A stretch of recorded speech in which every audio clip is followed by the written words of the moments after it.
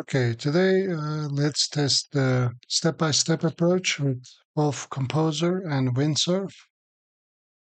We can actually do this with both, but as far as I know, Windsurf doesn't have a .cursor rules file or anything like that, but we can overcome that.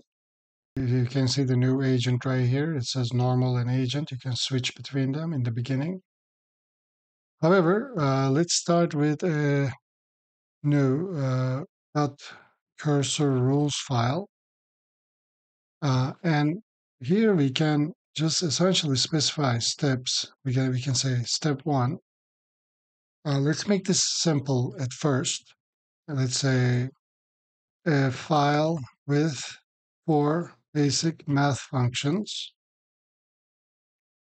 And then let's say step two. So step two is going to be, I guess it doesn't have to be case sensitive.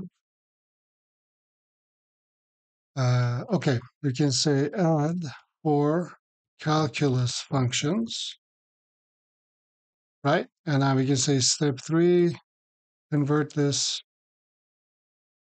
to OOP, object-oriented programming. Okay, so we can do something like this. Normally, when you're building a project, you can actually build the steps one by one too, but maybe you had your idea, you wanted something like this. And now we can just come over to the composer, the normal composer, and say, please implement. We can say, please implement all steps or please implement it in full. But the beauty of this is the iterative approach. So we can say, please implement step one. And we will see that it's going to go ahead and only implement step one. Say, add, subtract, multiply, and divide. Here we go. Our basic math was created with only 4 functions. So let's accept this. So this is pretty much the beauty of it. Then we can say now, please implement step 2, and it should go ahead and add the calculus functions. See, it says I'll add 4 calculus functions. If you were even building the .cursor rules file from scratch, you can actually build the steps one by one too.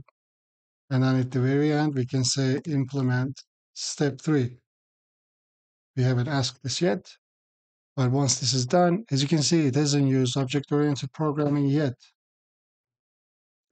But as you can see, it's automatically using term color. That is because I have in my settings, cursor rules for AI here. And the first thing is have term color printing every step of the way. So that's why it's extra. So my general, the kind of general instructions that I will be using in every project is in here, rules for AI, and I use .cursor rules for more nuanced steps or project-specific steps. So you can say implement step 3, and now it should convert everything to object-oriented programming with a class, and it is doing that. Okay, so this is beautiful, but I mean, it doesn't stop here, right? We can actually cancel this because it's doing it. We can say, all right, let's save ourselves some time. So I'm going to go ahead and delete this, create a new composer. It even created requirements automatically because that's also in my rules for AI somewhere here. Requirements, create update requirements. So that actually helps. So we can see implement step 1 and 3 only. So we can do stuff like this. So this is pretty beautiful. Implement step 1 and 3 only. So we should now skip the calculus functions. Hopefully, let's see if this will work. Okay, it's doing add, subtract, multiply, and divide, and it's doing it under a class. That's it. So it did it. And we could have also said implement all steps. And it would have done that too. So this is quite powerful, as you can see. I think this is the only one that I'm using now. See, it's now doing derivative, integral, and it's creating a class for calculus, and it should create one for a basic math operations as well. So this is lovely. Uh, okay, let's cancel this because we get the idea. So you can do this with web apps, any sort of apps, really. Web pages, especially using this with web pages. Let's just create a HTML, okay? Single page. So we can say general app rules, or we could have said general rules. So we can here then describe the general ideas about the project. For example, a single page HTML styled with Daisy UI, Tailwind, Anime.js, and CSS and JS, let's say. And here we can say a beautiful animated header with title, Echo Hive apps. Each letter rolls into existence. Let's just say this. And then here we can say, please implement this. We can say, please implement this because we only have one step. But this is to demonstrate that, okay, we don't know what else we're going to do, but we are just working on the header. So we can actually do something like this and wait till the results. Well, it is creating a full stack app. So let's cancel it. Sometimes there can be residual memories, which is a bit problematic. Let's go ahead and check out and delete these. Single page HTML website, let's say, and let's ask this again.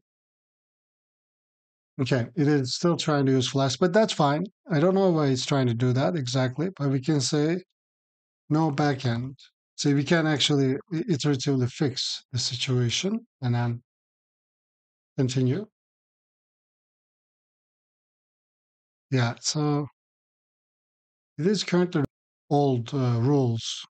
So this can happen, I suppose, because I'm running the latest update. It probably can have some simple bugs. Let me go ahead and restart the cursor real quick. Okay, now it's understanding it. Let's fix this. Daisy, yeah. Okay, so now we just have a single page website,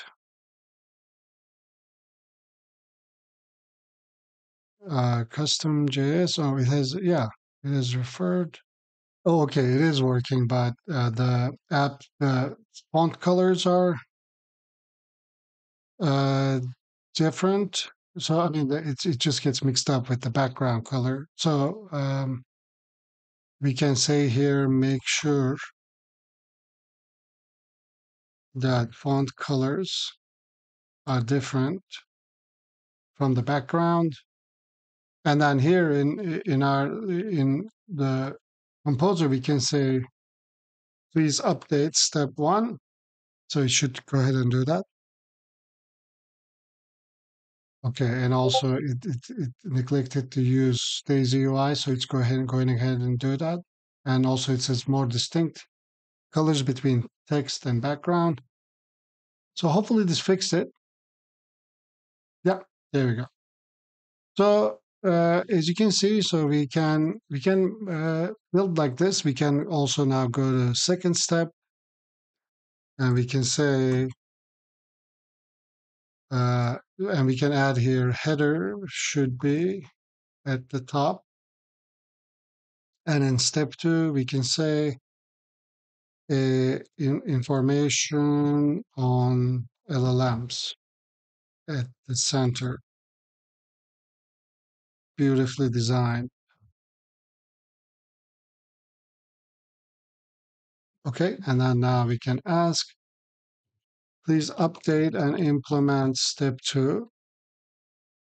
And right after this, we can also try it with Windsurf. As you can, I mean, I hope this makes it clear. This, I really believe in this, and we can also create a footer. This way you can actually build it step by step. And you can actually build it from top to bottom, your websites, for example. That's really useful. So you can take it one step at a time. You can maybe go top to bottom and left to right. So it just makes everything easy in my mind. Okay, let's see now what it looks like. There you go. See, this is great. Fantastic. So this way we can just build iteratively. All right. I think we understood the point. Now let's actually check out. So we clear everything. Okay. And now let's just go to Windsurf and open this project. Now, Windsurf, we're going to use Cascade, but Cascade doesn't have, as far as I know, cursor rules file or anything. And if this says .cursor rules, I don't think you can attach it. So I'm just going to convert this to .cursor rules.txt. I can also just change it to rules. And here in Cascade, I'm going to say add files and select cursor rules file. And then I'm going to say implement step 1, please. And so we are essentially doing work in the same way. It read the cursor rules. Yeah, as you can see, it's not talking about the main center, but only talking about the rolling animation effect. So as far as the quality, both Composer and Cascade should be pretty similar. By the way, just like I said, the agent is using one credit per action, so does Cascade, but Cascade seems to be maybe 1/4 the price as of now. Get 1,000 steps. We can reject this command actually. And let me start it here. Index.html. Here we go. It's beautiful. So, and now we can say, please implement step 2. So this way you can really see what's going on, build it iteratively. And at the end of the day, you will have created an entire description for your app that you can take with you anywhere, modify, reuse. So this is the beauty of it. Okay. Now let's update. Refresh. Yeah. And we get, as you can see, the styling and everything is very similar to what we built with Cursor, but that is because we are using the same model. So I hope you found this helpful. Thank you. I would like to take a moment to talk about the benefits of becoming a patron. As some of you may know, in the last year and a half, I've spent 3,000 hours, over 300 projects as a patron. You will have access to all the code files so you can get inspiration and iterate quickly. Another benefit is that you'll have access to all my courses. And my most recent and most proud one, the 1000x Masterclass, teaching what I've learned on how to code fast and efficiently. Also the Streamlit course and the Fast API course. In my Patreon, I also have tiers in which you can connect with me one-on-one. Check those out as well. Now, listen to me. I've been trying to code, and I like coding. The fact that I can code and make things happen, but how do I do it? Fast with AI. I'd heard about it. It's easy. So I came across 1000x Cursor course. And that's great, it just made everything super silky smooth. It just worked. I'm telling you. 1000x your coding.